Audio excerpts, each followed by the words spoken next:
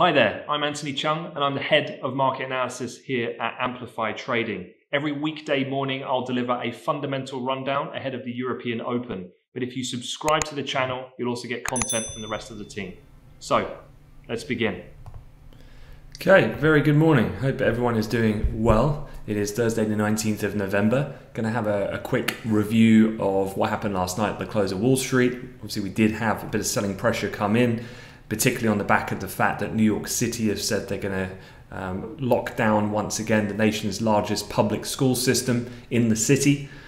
We've also seen hospitalizations continuing to move up in the majority of US states, and subsequently the death toll continues to rise at this point in time, requiring further restrictions. So that was one of the main news stories from late yesterday. We're looking at the charts here this morning, so in the center charts here you can see reflected then I've got the Dow, the Nasdaq and the S&P in the center charts going left to right, and just having a look at some of these here in a bit more detail, and I've kind of annotated them to really go over the movement that's happened in markets over the last week or so. And let me just remove my camera for one moment so you can see the full chart. And this is looking at the S&P 500 and recent price patterns, which does give us a few technical levels of interest to be monitoring as we go further forward.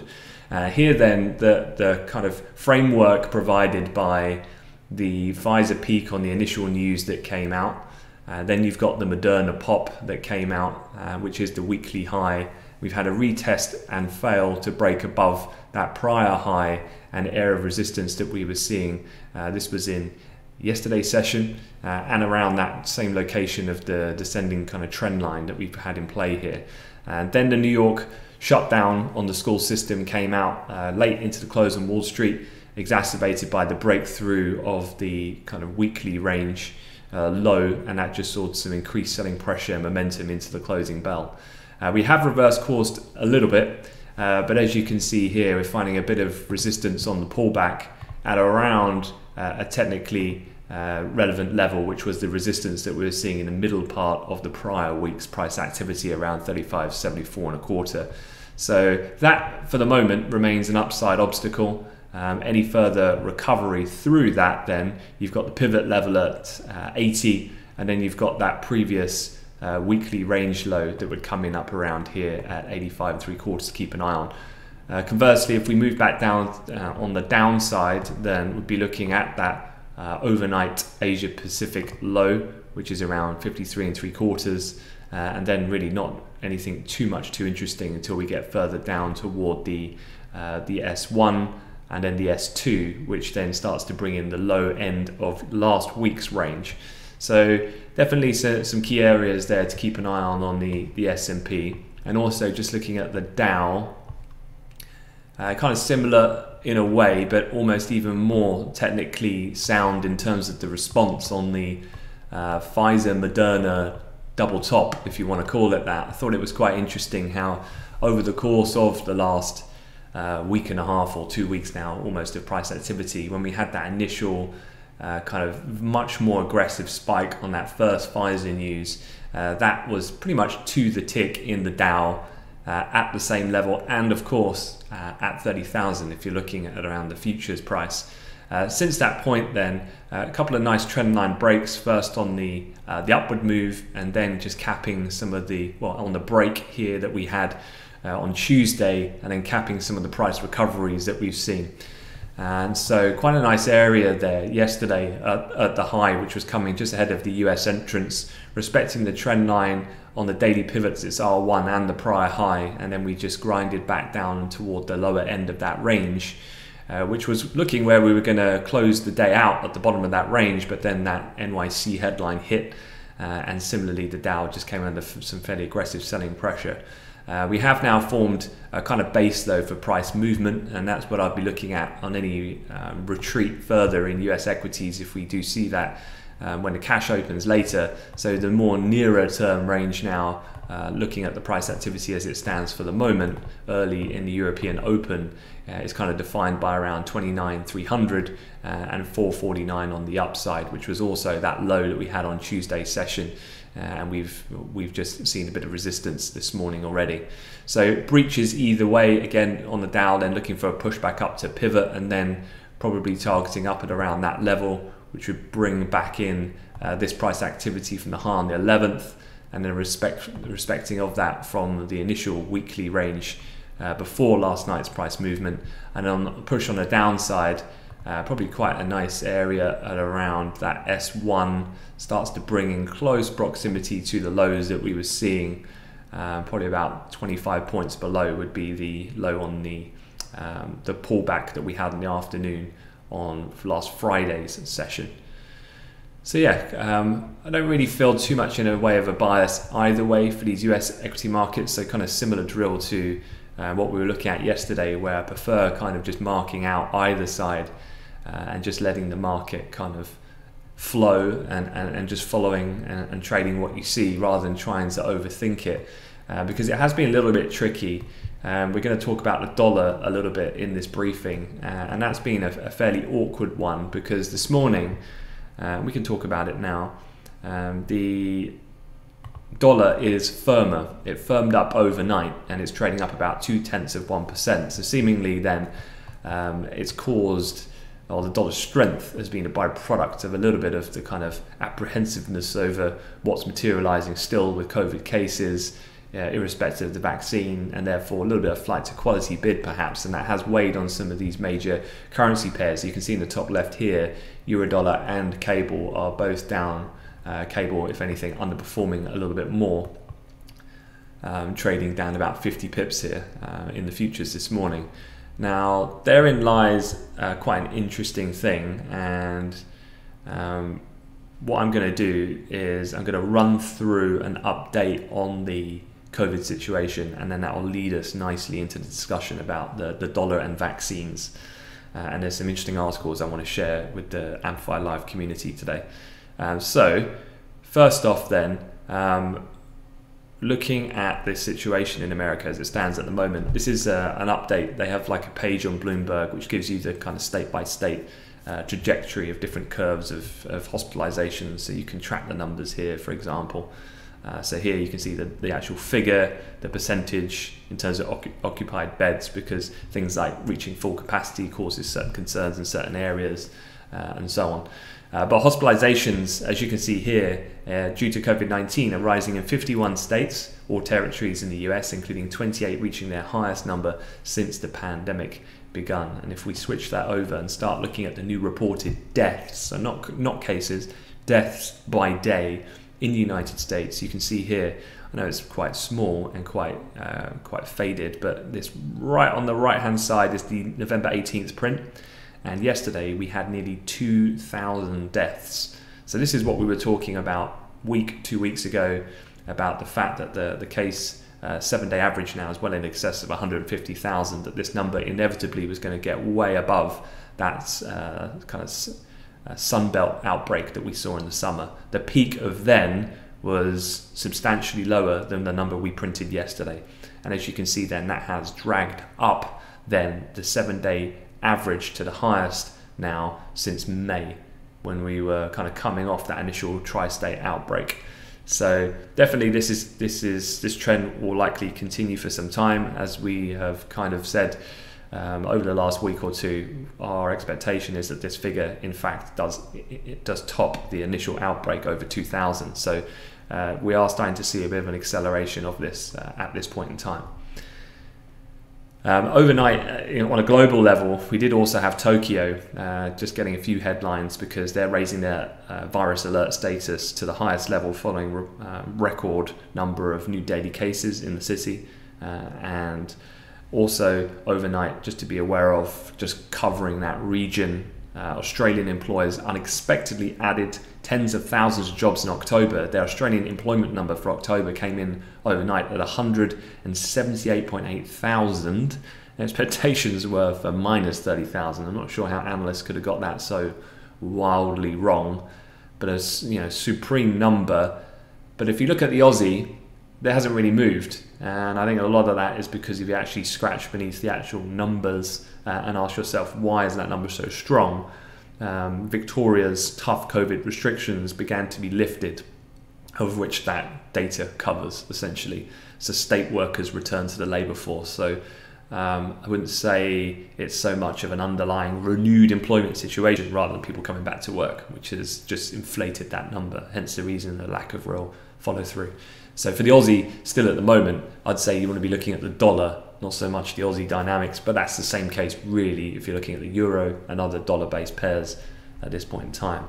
On the COVID side for vaccines, the latest we've had this morning, breaking news coming out, that the Oxford vaccine, so this is AstraZeneca, Oxford University, the vaccine has produced strong immune response among elderly adults, citing data published in the Fall Lancet today.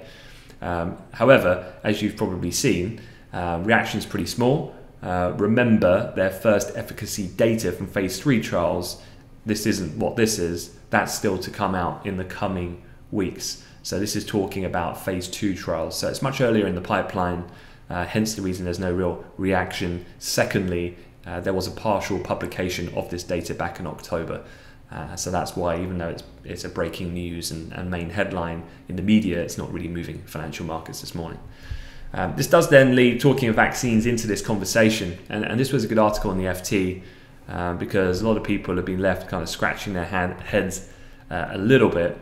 And a few things to discuss. Now, overall, we were talking a lot about the dollar yesterday. Undoubtedly, it's at a very key technical level on the longer time frames over the multi-year perspective. We have seen, though, a very strong bounce from around those lower levels. The dollar recovered as we went through the late US session yesterday, and it's gapped up again in terms of in the overnight session. However, it doesn't detract from the point that the dollar relative to the pandemic is down about 11%. Now, a lot of that is coming, of course, because of an extension of unprecedented and large commitment of monetary policy easing in various different forms. And the idea being, generally speaking, it has been pressuring the dollar even further recently, again, Xing out the last 12 hours of movement, is the fact that if COVID is getting much worse and mobility in the US is going to decrease as restrictions kick in, then economically, the economy is going to deteriorate and the Fed are going to have to do more in some shape or form, whether verbal or physical.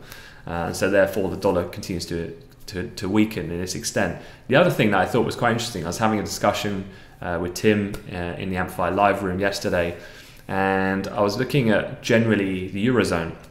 Now, France reported some 28,383 new cases yesterday, so still quite a large number, but the weekly pace of infections is continuing to head lower at this point in time. Hospitalizations and a number of severely ill patients in intensive care units fell for a second day in France, and ICU occupation rates are now falling at their most since May of earlier this year, so a couple of months ago. Italy registered 753 deaths related to COVID yesterday. That is the biggest daily increase in over 7 months. However, the region around Milan, infections are actually slowing. If you remember, that was the region, new cases in Lombardy, where the original ex-China outbreak that happened when the epidemic was first taking hold. New cases in Lombardy fell about 10% yesterday versus Tuesday. Geneva as well, just to name another place, began relaxing its COVID restrictions beginning November 21st. So 2 days' time following a plateau in cases. And this was something which was kind of slowly emerging last week, which is this idea that Europe is front-running America because of the fact that they've generally taken more quicker and proactive action in order to offset then the rising case numbers that they've been seeing. And so the fact that those were implemented a couple of weeks ago, we're now starting to see the effects of that, which is a plateauing of case numbers. So although deaths are still rising, a plateauing is quite a positive thing that the markets will be looking at, that ultimately then deaths, hospitalizations should follow suit.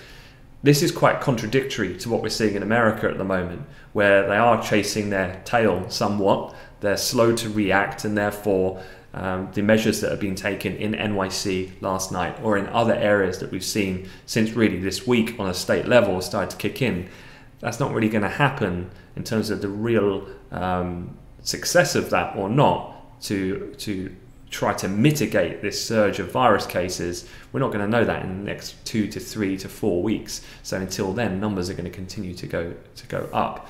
And this creates quite an interesting divergence then. If you're looking at the virus being the main catalyst for generally dollar movement, is that then do you start to see a divergence between more favorable economic kind of expectations around the Eurozone as it gradually reopens against negative US as it goes into lockdown, complete opposites of one another? And does that then put further downside pressure on the dollar, but equally so helps provide some underpinned support for euro appreciation? Throw in the mix in the coming weeks a Brexit deal, whether that comes now, next week, or at the end of the year, into what would be a very challenging situation in America that might require more monetary easing. With that Brexit kind of lift, if we do get an agreement, which is the base case scenario, is that a trigger point then to break those long-standing key levels in the dollar, of which if broken, we could see a substantial move lower. So a lot of this is, I'm not saying intraday. I mean, look, remember the golden rule, day trading, you trade what you see, and at the moment the dollar's rallying. So I wouldn't want to go against that trend for now. But ultimately, the top level view over the medium term is that I think the dollar's got room to weaken. And there's a couple of other banks with a few other added points here that I think I just want to cover that add a few more kind of ideas around this thinking. And so one of these is then a Bloomberg analyst kind of survey that they've done. Investors anticipate the dollar index will slip roughly 3% from its current level by the end of the year. So don't forget then that that's going to put the euro, for example, up at some pretty interesting levels as we get back up to around that 120, an area of concern that central bankers have said before. So this could have interesting repercussions if that were to happen. But remember, that's a consensus forecast over a number of financial institutions at this point. So the market is expecting the dollar to weaken from this point out, and probably accelerated by that technical break that we were looking at. Now, Citigroup have come out and they expect that the US Federal Reserve will continue providing stimulus to the economy and err on the side of caution before considering interest rate increases, even as the global economic recovery speeds up. That could encourage investors to find a home for their money elsewhere, as rising inflation expectations in the US reduce the dollar's relative attractiveness, and investors target faster growing countries that may tighten monetary policy sooner. So really, we can look at history as a precedent, although the Fed perhaps a slightly different composition to what was steered under Janet Yellen's position as Fed chair. But the idea being is that the Fed are going to be highly reluctant to tighten anytime soon, and to give any hints that would be done anytime quickly. So therefore, those other places in the world might be quicker to respond, and therefore you could get more favorable currency exposure, which by the net result then could be a weakening factor for the dollar. Separately, buying into US markets has been almost unavoidable over the past decade, according to analysts at Goldman Sachs, as corporate profits boomed and Fed raised rates while other central banks stayed closer to zero. Remember, the Fed raised rates almost 9 times in the post-financial crisis era normalization, whereas pretty much everyone else didn't even raise rates at all. This has made their currency expensive, setting up for large falls ahead, according to the co-head of Goldman's FX research team. Goldman's expect the dollar to slide 6% on a trade-weighted basis over the next 12 months.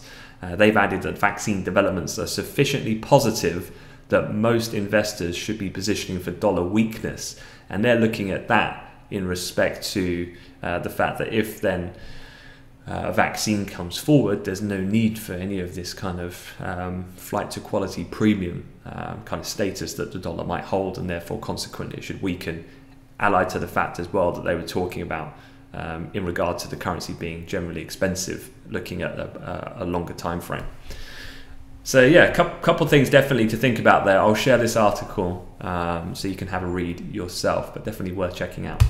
Moving on though, and getting through the rest of the headlines. This came out last night. I'm not sure if I shared it on my Twitter, so feel free to follow me. I'm generally tweeting throughout the night as well. But England will need 5 days of lockdown for each day relaxed at Christmas. Now, this is coming from senior government health advisors.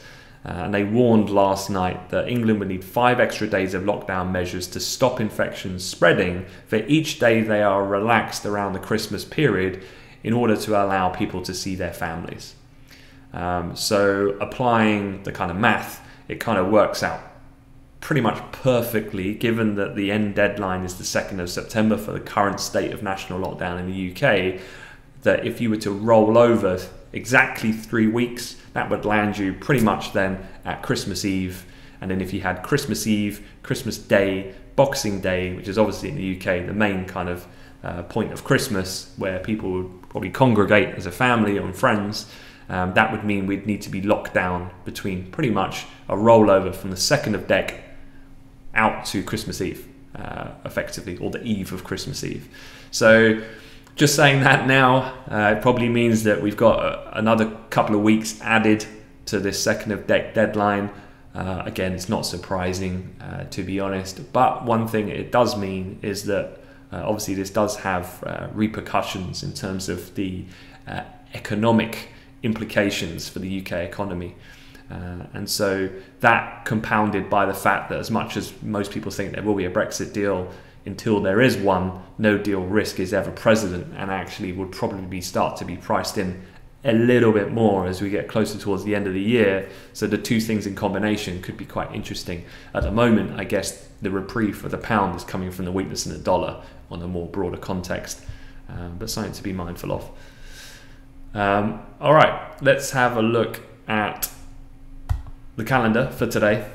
So in terms of UK European scheduled events, it's very quiet from a data perspective. There's nothing really worth me commenting on. We get into the afternoon, we get the weekly jobless claims, fully fed existing home sales. As I've said every day this week, normally these data points would be perhaps interesting. The one thing that I think would be quite interesting going forward, if I just go on to trading economics and quickly bring it up, so just bear with me one moment, but is the initial jobless claims. Now, I don't think they're particularly important for today, but if we were to look at them in the context of how they've performed over the last 12 readings, which takes us back to that kind of Sunbelt outbreak where they were tracking around 1 million, we've continued to decelerate, which is a positive thing. However, given now the lockdowns that are being implemented and the situation unfolding with COVID in the US, my expectation is that this number will start to go up in the coming weeks, and that will likely continue into the year end. The question of how markets and the Fed in communication might respond is how aggressively does this number start to go up, re-accelerate in that sense. So yeah, as far as the data is concerned, I'm not, fully fed, again, existing home sales, they are naturally macroeconomic wise important, but in context, I think markets are more concerned about the present and the current, and more, again, high frequency data as to obtain then the implications of what's happening at the moment overall. From a speaker's perspective, yeah, a couple things. You've got Fed's Mester, ECB's Christine Lagarde, and Schnabel speaking as well. Again, Lagarde, I think this is her third outing of the 4 trading sessions we've had this week, so I'm not anticipating anything really out of her. There's no need really to say anything new on policy, but nonetheless, when the president speaks, it's worth just keeping an ear out when that speech begins. And that's it. So going to leave it at that, let you guys get on with the day. The guys will go through in Amplify Live the full technical and trade setups to accompany my kind of fundamental analysis. But yeah, as I said, have a look at those equity charts. There's a couple of quite key levels, I think, to keep an eye on, both on the down and upside. Not having too much bias at the moment, but looking at the general setup of things, the dollar strength, equities a little bit softer, would be indicative then of markets being a little bit apprehensive at this European Open, and that dollar strength is weighing on the likes of the major currency dollar pairs, but also, just to finish, it is weighing on gold as well. And as you can see here, gold is having a retest of the low we printed in the late Asia Pacific session, which is quite interesting, because if you look at the dollar movement and gold, it generally has been inverse, rather than gold acting as a safe haven. And here you can see this is when gold got absolutely crushed on the back of the initial Pfizer news on dollar strength and the kind of silver bullet that people were initially in a knee-jerk reaction looking at that Pfizer news. We know that's not the case, but here then we're coming back down in close proximity, only around $10 of retesting that then low that we saw on the same days on that price action. That is also the low that we were printing here, that you can see in around mid to late September. So key levels here for gold that are in sight on the intraday, that if broken, things could get heavy very quickly if we see a continuation of this dollar bounce that's materialized in the last 12 hours. Target there would be around 1820, which is around the top of the price action we were seeing when this area here is when we were seeing the US surge in cases in the likes of Texas, Florida, California, and that was when we broke at the time that double top that was holding the tri-state outbreak. So again, you can see how kind of COVID related it's all been in terms of this cross asset class mix. All right guys, I'm going to leave it at that, let you get on. Have a good day, stay safe, and I'll see you tomorrow.